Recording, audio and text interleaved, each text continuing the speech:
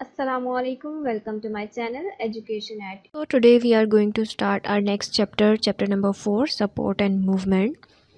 Multiple choice questions हैं. सबसे पहले number 1 is irritation caused by stimulus is the main cause of movement. The framework which gives shape to any structure called, कोई भी ऐसा framework जो कि shape देता है किसी भी स्ट्रक्चर को वो स्केलेटन कहलाता है. The cartilage is made up of cells called, cartilage Jin sales से मिलकर बनी है वो कहलाते हैं chondrocytes. The head of femur attached with, और वो अटैच होती है पेल्विक गर्डल के साथ. तो यहाँ पेक्टोरल गर्डल नहीं पेल्विक गर्डल आएगा. The large muscles of arm are, जो लार्ज मसल्स ऑफ आर्म हैं वो कहलाते हैं bicep. The band of tough fibrous connective tissue which are attach to bone eight joints, ऐसे band tough fibrous connective tissue के जो कि अटैच होते हैं, मीन्स के जो बोन है वो जॉइंट्स के साथ अटैच करती है ऐसे टिश्यूज से जिन्हें लिगामेंट कहते हैं. Softening and weakening of bone in children due to deficiency of vitamin D called as softening, और वीकनिंग ऑफ बोन्स जो है छोटे बच्चों में वो होती है डेफिशिएंसी ऑफ विटामिन डी की वजह से, और वो कंडीशन कहलाती है rickets. The muscle which is responsible to straighten the limb is, ऐसे मसल जो कि किसी भी लिम्ब स्ट्रेटन करने के लिए रिस्पॉन्सिबल होते हैं वो एक्सटेंसर कहलाते हैं. The pair of muscle where both work in opposite direction, ऐसा पेयर ऑफ मसल्स जो कि एक दूसरे से ऑपोजिट डायरेक्शन में वर्क करता है उसे एंटागनिस्टिक मसल्स कहा जाता है. Now move to short questions. Number 1 is what are the main functions of skeleton? Skeleton के main functions क्या है? 3 main functions हैं. The skeleton performs 3 main functions: provide shape to organ, provide support to organs during movement, and provide protection to soft vital organs. Organs को shape provide करना, इसके अलावा support provide करना movement के दौरान. जब हम मूव कर रहे होते हैं तो हमारे जो ऑर्गन्स हैं उन्हें सपोर्ट चाहिए होती है और वो सपोर्ट स्केलेटन देता है. और प्रोटेक्शन प्रोवाइड करता है सॉफ्ट और वाइटल ऑर्गन्स को. वाइटल ऑर्गन्स जैसे हमारी रिब्स हैं वो लंग्स को, हार्ट को बिल्कुल एक प्रोटेक्टिव कवरिंग में लिए हुए, मीन्स कि अगर कोई भी जर्क लगता है तो वो पहले हमारे रिब्स के ऊपर आएगा, डायरेक्ट हमारे ऑर्गन्स पे इफ़ेक्ट नहीं होगा. तो ये प्रोटेक्शन प्रोवाइड करते हैं skeleton. Distinguish between bone and cartilage, bone और कार्टिलेज के बीच में डिफरेंस बताना है. Cartilage type of skeleton which is flexible, cartilage एक ऐसा टाइप ऑफ स्केलेटन है जो कि फ्लेक्सिबल होता है, जबकि बोन जो है वो हार्डर टाइप ऑफ स्केलेटन है. Cartilage is made up of cells called chondrocyte embedded in a matrix of protein called collagen. Jin cell से मिलकर बनी है कार्टिलेज उन्हें कॉन्ड्रोसाइट्स कहा जाता है और वो प्रेजेंट होते हैं प्रोटीन्स में जिन्हें कोलेजन कहा जाता है, मैट्रिक्स ऑफ प्रोटीन्स में जिसे कोलेजन कहते हैं. जबकि बोन्स जो हैं वो ऑस्टियोसाइट से मिलकर बनी होती हैं और इसका जो प्रोटीन है वो भी कोलेजन होता है. कार्टिलेज जो है वो मच सॉफ्टर देन बोन्स होती है और फ्लेक्सिबल होती है, जबकि बोन्स जो है वो हार्डर होती हैं क्योंकि उसमें डिपोजिशन हुई हुई होती है कैल्शियम फॉस्फेट की, और वो प्रोसेस कहलाता है calcification. Calcification does not take place, calcification cartilage में नहीं होती, बोन्स में होती है. It covers the end of bones and joints, जो कार्टिलेजेस हैं वो कवर करती हैं बोन्स और जॉइंट्स के एंड्स को, जबकि बोन्स जो हैं वो सपोर्ट प्रोवाइड करती हैं ऑर्गन्स को. क्वेश्चन नंबर 3 है locate the cartilages in different organs. Different organs में जो कार्टिलेजेस प्रेजेंट हैं वो बतानी हमने, कौन सी कार्टिलेज कहाँ प्रेजेंट है. 3 टाइप्स की कार्टिलेजेस जो हैं वो डिफरेंट ऑर्गन्स में पाई जाती हैं. नंबर 1 इज़ हाइलिन कार्टिलेज, ये स्ट्रॉन्ग और फ्लेक्सिबल होती है और ये कवर करती है हमारी लॉन्ग बोन्स के एंड्स को. हमारे नोज़ में प्रेजेंट है, लैरिंग्स में है, ट्रकिया में और ब्रोंकियल ट्यूब्स में जो बोन है वो कार्टिलेज बोन है. इलास्टिक कार्टिलेज जो है वो भी स्ट्रॉन्ग होती है और वो प्रेजेंट होती है हमारे एपिग्लोटिस और एयर पिना में, मीन्स हमारा एयर आउटर एयर है वो इलास्टिक कार्टिलेज से मिलकर बना है, और हमारा एपिग्लोटिस जो है वो ग्लोटिस की कवरिंग होती है. फाइब्रस कार्टिलेज जो है वो बहुत टफ होती है और कम फ्लेक्सिबल होती है, और ये सिर्फ पाई जाती है हमारी इंटरवर्टिब्रल डिस्क में. जो हमारा वर्टिब्रल कॉलम है, रीढ़ की हड्डी है, छोटी छोटी बोन से मिलकर बनी है, तो ये जो एक बोन दूसरी बोन से अटैच है उसके बीच में प्रेजेंट होती है फाइब्रस कार्टिलेज, और ये कम फ्लेक्सिबल होती है और ज़्यादा टफ होती है. Question number 4 is analyst the name and number of bones present in hind limb. Hind limb में प्रेजेंट नंबर ऑफ बोन्स और नेम्स बताने हैं उनके. हाइंड लिम्ब मीन्स हमारे पाँव या हमारी टांगे। पेल्विक गर्डल जो है वो 3 बोन्स में मिलकर पेल्विक गर्डल जो है वो हाइंड लिम्ब के साथ अटैच होता है और उसमें 3 बोन्स होती हैं, इलियम, इस्चियम एंड प्यूबिस। और जो हमारा हाइंड लिम्ब जहाँ से स्टार्ट हो रहा है उसमें फीमर है सबसे पहले, पटेला है, टिबिया है, फिब्यूला है, टार्सल्स 7 हैं, मेटाटार्सल्स 5 हैं एंड phalanges 14 है। Locate the immovable joints in human body. Human body में जो इमूवेबल जॉइंट्स हैं वो कहाँ कहाँ प्रेजेंट हैं? इमूवेबल और fixed joint where bones are fixed like puzzle pieces and do not allowed to move. Immovable joint या फिक्स्ड जॉइंट जो है वो क्या है? जहाँ पर बोन्स मिलती हैं और ऐसे फिक्स हो जाती हैं जैसे कि हम पजल्स के पीसेस को फिक्स करते हैं और वो मूव नहीं कर पाते। लाइक 8 बोन्स ऑफ स्कल, जो हमारा स्कल है उसकी 8 बोन्स जो है वो आपस में इस तरह से फ्यूज़ हैं कि वो मूव नहीं कर सकती। और 3 बोन्स ऑफ पेल्विक गर्डल, और जो हमारा पेल्विक गर्डल है उसकी 3 बोन्स जो हमने अभी ऊपर पढ़ी, इलियम, इस्चियम और प्यूबिस, ये भी फिक्स होती हैं बिल्कुल। क्वेश्चन नंबर 6 है draw neat and label diagram of hinge joint and ball and socket joint. Hinge joint और बॉल एंड सॉकेट जॉइंट की डायग्राम ड्रॉ करनी है। Question number 7, what is रिकेट, give its causes. Rickets क्या है और उसके causes क्या है? Rickets is the softening and weakening of bones in children, usually because of an extreme and prolonged vitamin D deficiency. रिकेट जो है वो सॉफ्टनिंग और वीकनिंग ऑफ बोन्स होती है चिल्ड्रन में, और ये होती किस वजह से है? बहुत ज़्यादा एक्सट्रीम और prolonged deficiency of vitamin D की वजह से। मीन्स के बॉडी जो है उसमें विटामिन डी प्रॉपर अमाउंट में नहीं जा रहा और बहुत अरसे तक ऐसा होने की वजह से रिकेट्स की कंडीशन होती है। Vitamin D pledge vital role in absorption of calcium. Deficiency of vitamin D leads to deficiency of calcium in bone. Vitamin D जो है वो वाइटल रोल प्ले करती है कैल्शियम की एब्जॉर्प्शन में। जब विटामिन डी नहीं होगा तब बोन्स में कैल्शियम की डेफिशिएंसी हो जाती है।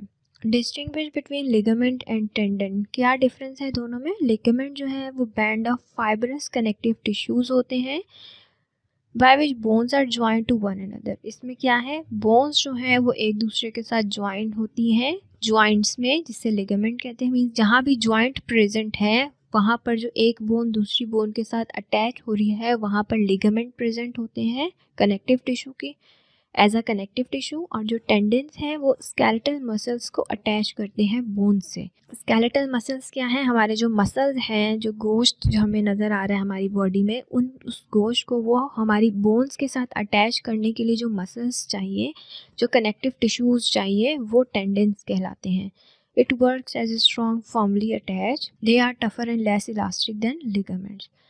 Ligaments जो है वो थोड़े फॉर्म होते हैं और टेंडेंस जो है वो टफर होते हैं और लेस इलास्टिक होते हैं। The strong connective tissue in the ligament protect these structure and prevents them from bending, twisting और tearing. जो strong connective tissue है लिगामेंट के, वो प्रोटेक्ट करते हैं बोन्स को बेंडिंग और ट्विस्टिंग और टीयरिंग, जबकि टेंडेंस जो है वो ट्रांसफ़र करते हैं mechanical force of muscles contraction to the bone. Locate hinge joint in the body of human body में हिंज जॉइंट कहाँ प्रेजेंट होता है? Location and movement of hinge joint moves back and fourth like the hinge और on a door and allow movement in one plane. Hinge joint जो है वो सिर्फ आगे और पीछे की तरफ मूव करता है, जैसे कि हमारे डोर है उसके पीछे एक कब्जा लगा होता है, वो कब्जा क्या करता है? हमारे डोर को सिर्फ बैक एंड फोर्थ मूव करवा रहा होता है एक ही प्लेन में। नी and elbow are hinge joint, जो हमारे नी और एल्बो है वो हिंज जॉइंट है। अगर हम मूव करें अपने हाथ को तो हम ऊपर से लाके एक पर्टिकुलर प्लेन तक ही अपना हाथ खोल सकते हैं एल्बो तक। मीन्स कि वो 180 डिग्री तक मूवमेंट हो रही है। ये हिंज जॉइंट रिस्पॉन्सिबल होता है इतनी मूवमेंट के लिए। What do you mean by bicep and tricep muscles? The bicep muscle is a large muscle that lies on the front of upper arm between the shoulder and elbow. जो bicep muscles हैं वो large muscles हैं और वो present होते हैं front of the upper arm में, shoulder और एल्बो के बीच में। इट हैज़ 2 हेड्स और ऑरिजिन, इसके 2 हेड्स और ऑरिजिन है जहाँ से वो स्टार्ट हो रहा है। और ट्राइसेप मसल जो है वो भी लार्ज है लेकिन वो बैक आर्म में प्रेजेंट होते हैं और उसके 3 हेडेड और ऑरिजिन होते हैं। 3 हेडेड और ऑरिजिन है ट्राइसेप मसल, इसीलिए उसका ट्राई है। और जो 2 हेड्स वाला है वो बाइसेप कहलाता है। Extensive response question. Question number 1 is prove that the skeletal system is a dynamic system. Skeletal system जो है वो dynamic system है। Dynamic से मुराद यहाँ movable, The dynamic property of a skeletal muscle means that it is made up of living tissues. It is capable of quick growth. जो dynamic property है skeletal system की, उसका मतलब क्या है कि वो एक living tissue से मिलकर बना है और वो फ़ौरन मतलब वो capable है quick growth के लिए. It can adapt to stress and can repair itself after damage. इसमें ये अडेप्टेशन है कि ये किसी भी स्ट्रेस या इंजरी से खुद को फ़ौरन से हील कर सकता है, रिपेयर कर सकता है. 5 to 10% of are bones dissolve away annually. 5 से 10% जो हमारी बोन्स हैं वो एनुअली डिज़ोल्व होती हैं और रिप्लेस होती हैं न्यू वन से. और ये प्रोसेस जो है ये कहलाता है रीमॉडलिंग.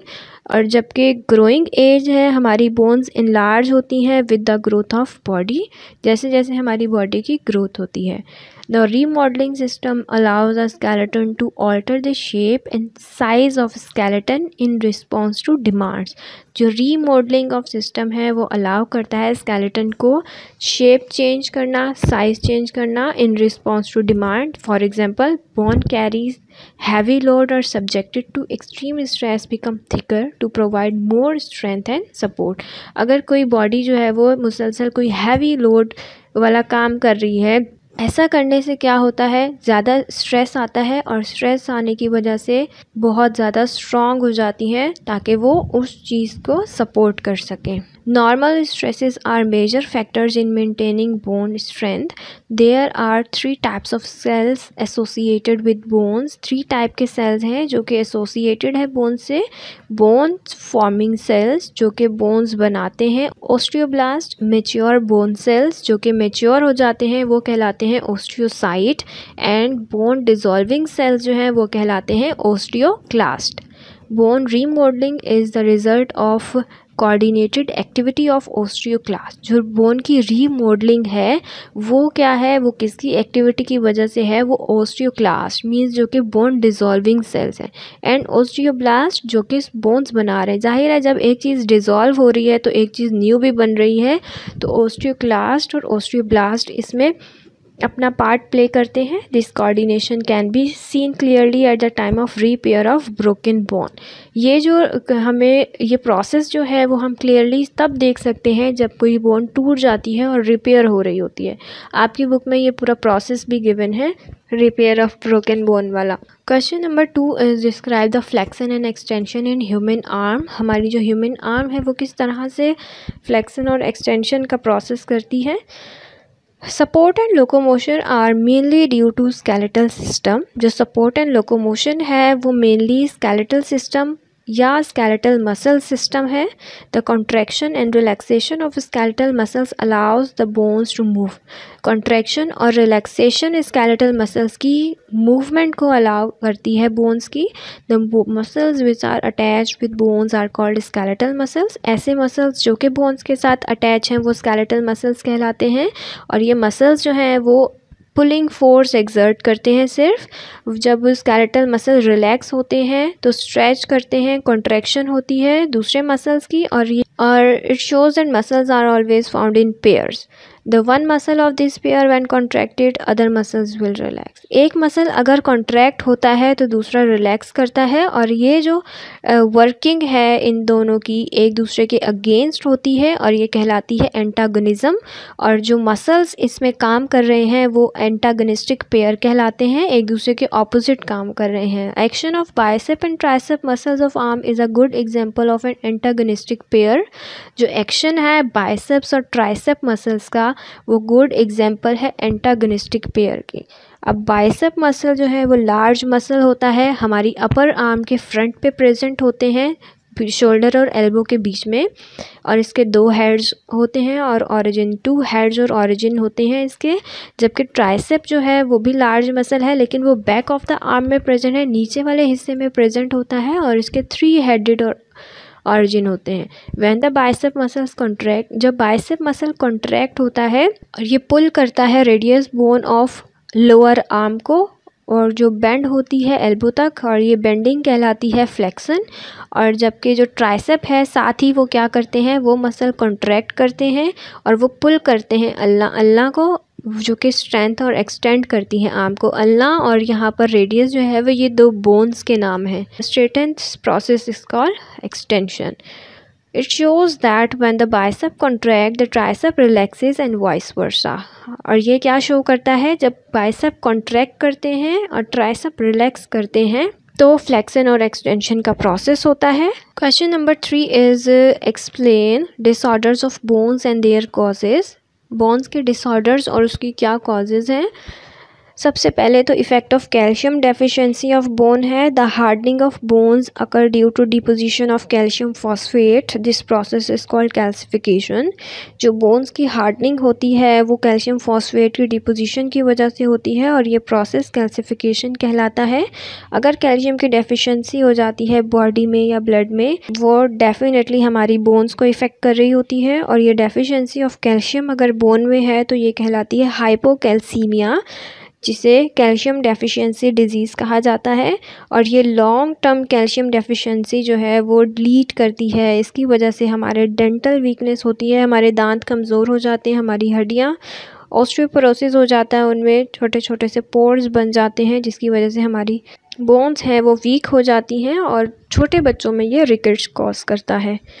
ऑस्टियोपोरोसिस जो है वो एक डिसऑर्डर है रिलेटेड टू एजिंग प्रोसेस। जब एज ज़्यादा हो जाती है तो ये कंडीशन आती है जिसमें बोन्स स्पोरस हो जाती हैं, सुराख हो जाते हैं, छोटे छोटे स्पंजी हो जाती हैं, सॉफ्ट हो जाती हैं, थिन हो जाती हैं, वीक हो जाती हैं, जिसकी वजह से कोई भी हल्की फुल्की भी इंजरी जो है वो हमारी बोन्स को तोड़ सकती है, इसका बाइस बनती है। और ये बहुत ज़्यादा कॉमन होती है फीमेल्स में। रिकेट्स जो है वो softening and weakening of bones in children है, क्योंकि बहुत ज़्यादा या बहुत प्रोलॉन्ग अरसे तक extreme deficiency of vitamin D की वजह से होती है। और क्योंकि विटामिन डी रोल प्ले करता है कैल्शियम को एब्जॉर्ब करने के लिए, हमारी बॉडी में कैल्शियम इनटेक हो रही है लेकिन अगर विटामिन डी नहीं है तो हमारी बॉडी में कैल्शियम डेफिशिएंसी होती है। जैसे कि हम कहते हैं हमें सन बाथ लेना चाहिए, सन से हमें विटामिन डी एब्जॉर्ब होता है। हम कैल्शियम तो हम अपने फूड में ले रहे हैं, हम दही खा रहे हैं, डेयरी प्रोडक्ट्स ले रहे हैं, उसमें कैल्शियम है। अब उस कैल्शियम को एब्जॉर्ब करने के लिए जो हमें सेकंड फैक्टर की ज़रूरत होती है वो विटामिन डी होता है।